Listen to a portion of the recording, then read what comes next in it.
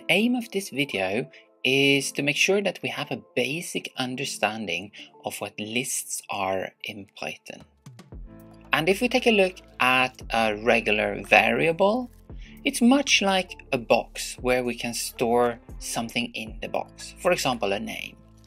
A list is more like a file cabinet or a chest of drawers where we can store several values in this piece of furniture. We can store one value in each drawer. We access the elements that we want to store in our list by using zero-based indexing.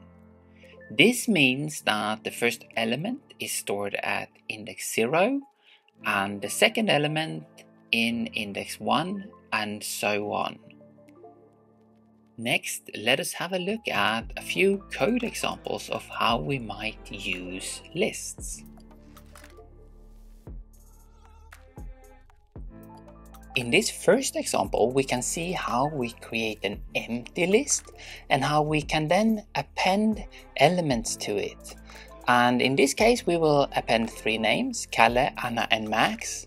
And then we print Kalle's name and we access that by using index 0.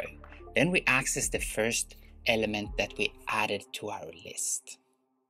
Worth noting is that our list has a dynamic size. We do not have to specify when we create it how many elements that it should be able to hold. Instead, if we add another element, the size of the list will grow. Lists in Python have a lot of built-in functionality. And that is something that we will take a look at in this next little example that we have here. What we do first is that we initialize the list with some values. So if we know what values we want in our list when we create it, we can add them to begin with without using append.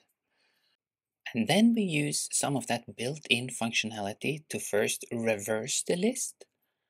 And then we append an extra number. So even if we have initialized the list to have some values, we can append an extra number if we want to. And the final thing that we do is that we sort the list.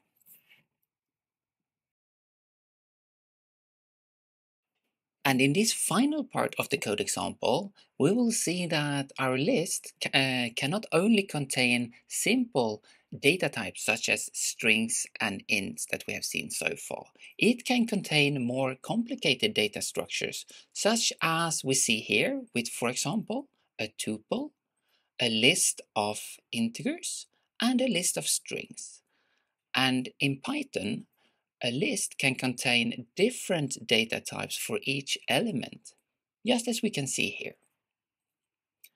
And the final part here is a nested for loop where we access each element of the individual sequences that we have stored in our list to print the pattern that we can see on the right.